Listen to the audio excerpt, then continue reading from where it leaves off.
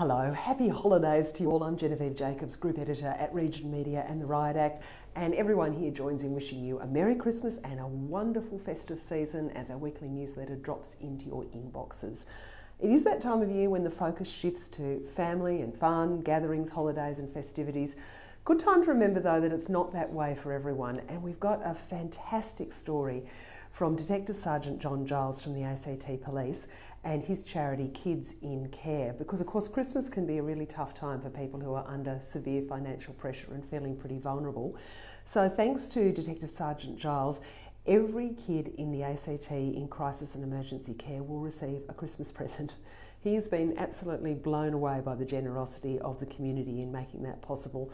And I think that's one of the things that we can be very proud of ourselves here in Canberra. That generous community spirit is going to make some kids have a much better time than they might otherwise.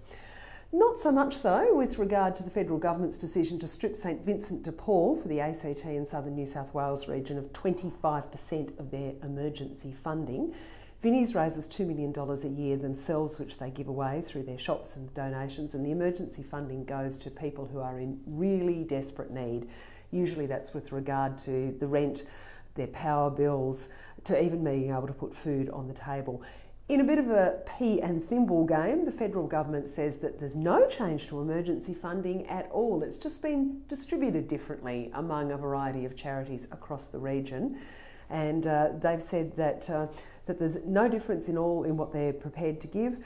It was all a competitive tender process anyway. Manuka locals are angry about an enormous listed plane tree that's getting in the way of a local development, and there are plans to cut that one down. And differences too at the show. We reported to you a couple of weeks ago about declining attendances and the show's new strategy with dropping its prices.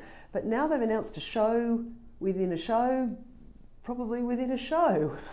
Farewell to the Dagwood Dogs. I think they'll actually still be around. It's showbiz all the way. Did you see what I did there?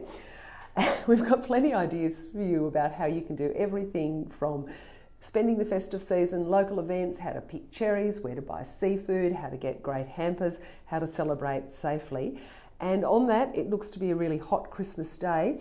So, hot or cold Christmas dinner for you? Is it hot with all the trimmings because that's tradition and that's what we need and all expect, or maybe platter of seafood straight into the pool? Tell us what you think on our poll on the site. Have a wonderful time. Riot Act and Region Media will be right with you through the festive season, and we're really looking forward to sharing 2019 with you. Happy Christmas, everyone.